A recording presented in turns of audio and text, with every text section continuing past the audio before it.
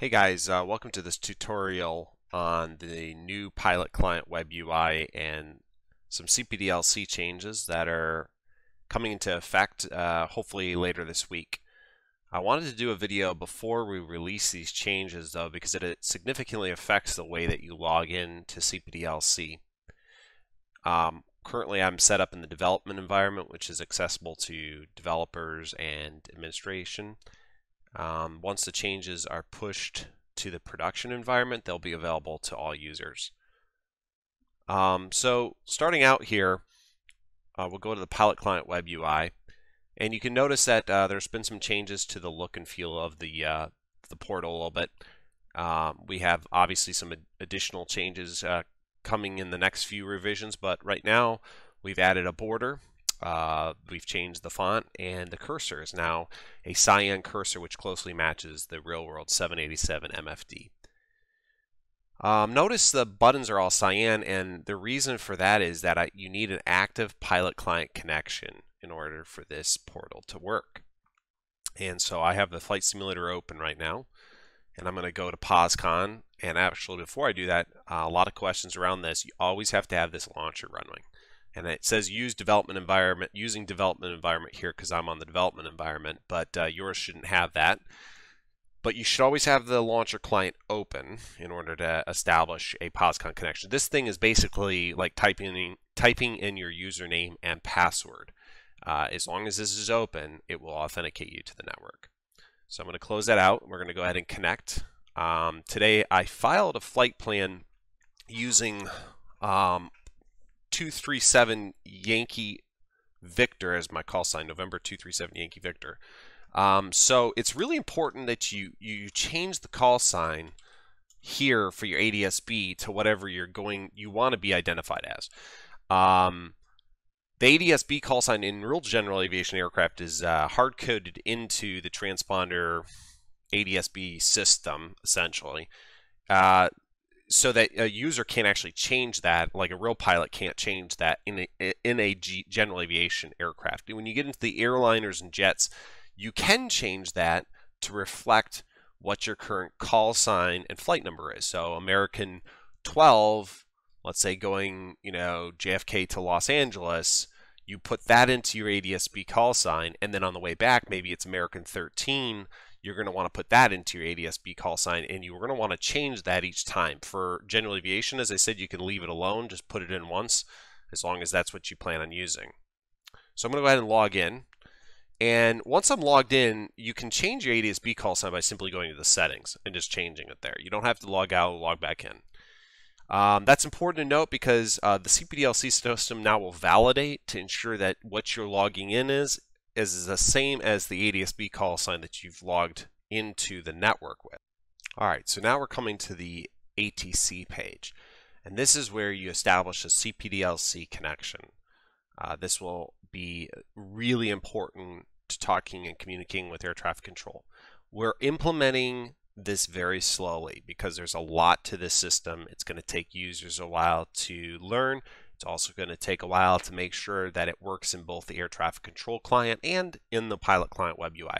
I'll tell you straight away that the Pilot Client Web UI has more features available currently than the air traffic control client. The air traffic control client is currently only capable of sending a contact message, whereas the ATC client or the Pilot Client Web UI is capable of sending various host of different messages, and you'll see that here in a second.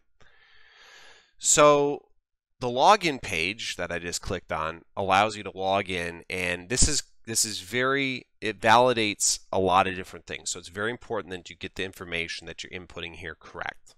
So the login to is the authority for which you're logging into. It's typically an FIR name of the departure FIR that you're departing from, or in some cases there's a different name, and I'll show you how to find the different login for the places. Really, it's only the United States, and I'll show you how to do that in a second. So the flight number is your call sign. It's the call sign that you filed a flight plan for.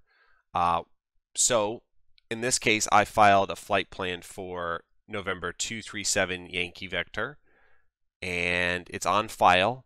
So that's what I'm going to use to log in here. Now the flight we're doing today is from Billings, Montana to Sheridan, Wyoming. If you scroll down, this page has a lot of useful information, and one of the most useful for this case is the CPDLC login, and it tells you KUSA. So the United States, instead of doing it by FIR, they decided to group all their FIRs together, excluding Alaska, Hawaii, and San Juan. They group it under KUSA, and that's the login for the entire United States. That doesn't apply for the rest of the world, though. So the rest of the world, for example, I'm here in Dublin, in Ireland, and EIDW is the airport identifier. So what am I going to use to log into CPDLC here? Well, you're going to use the FIR name, which is Shannon. So Shannon FIR UIR is EISN, and that's what I would use right here in the login window. And so if you go up to, say, Belfast, because that's part of the UK, you would have to use Scottish FIR, which is EGPX.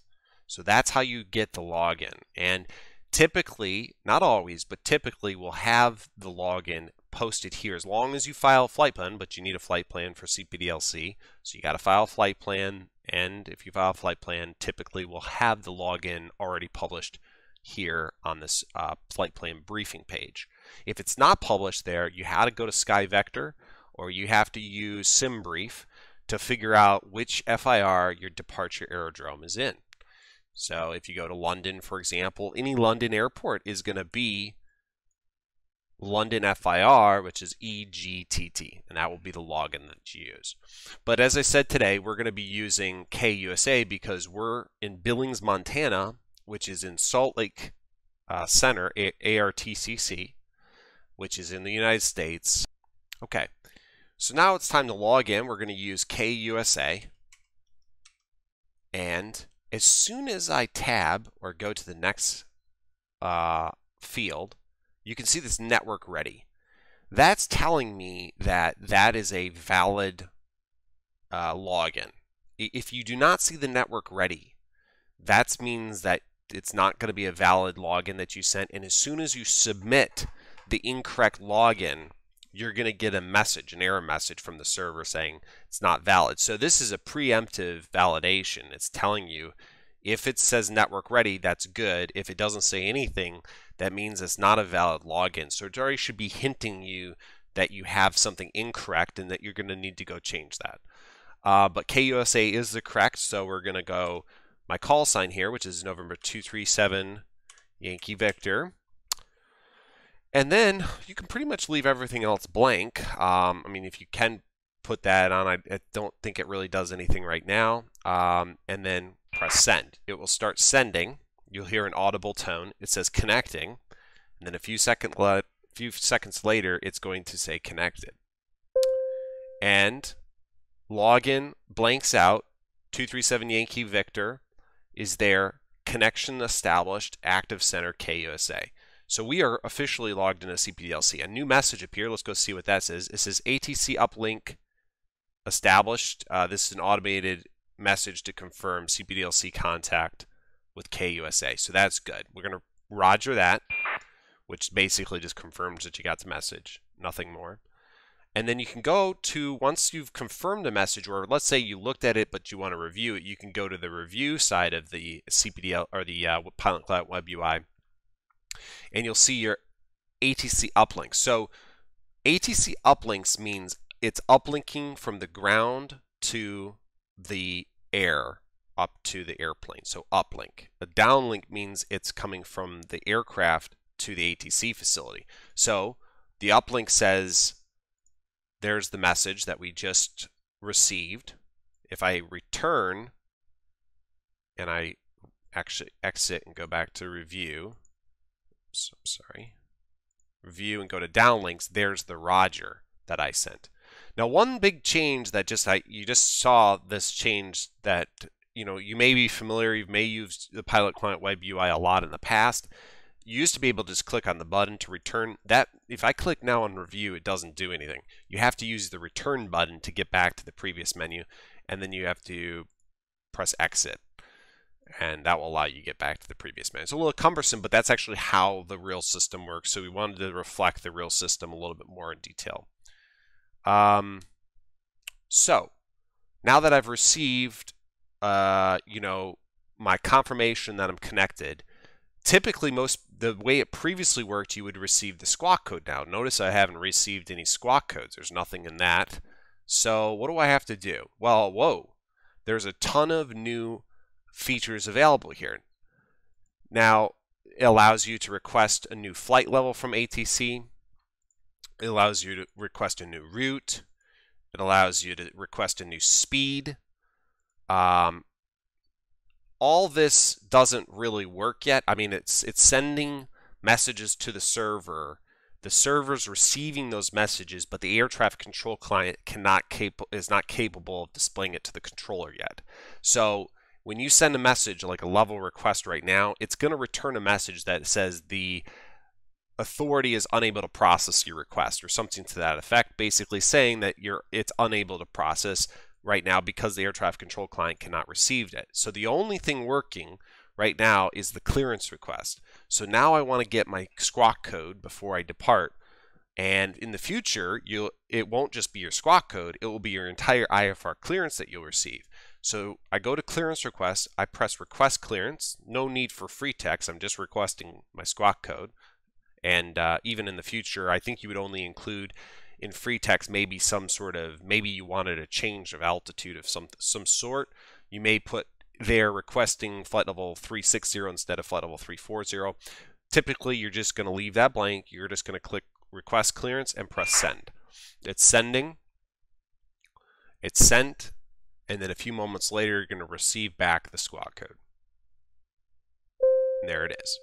And then there's the ATC squawk code is 4313. I'm going to Wilco that because that means I've acknowledged and will comply. And now I'm just going to go to my pilot or my simulator. And I'm going to type 4313, turn on my transponder at altitude, and there we go. That's all I have to do. And that's currently all that is operational within the CPDLC. If I send a level request, for example, and I'll show you 310, and I just want to climb, pilot's discretion, send, I'm going to get a message back that says it's not able to process that.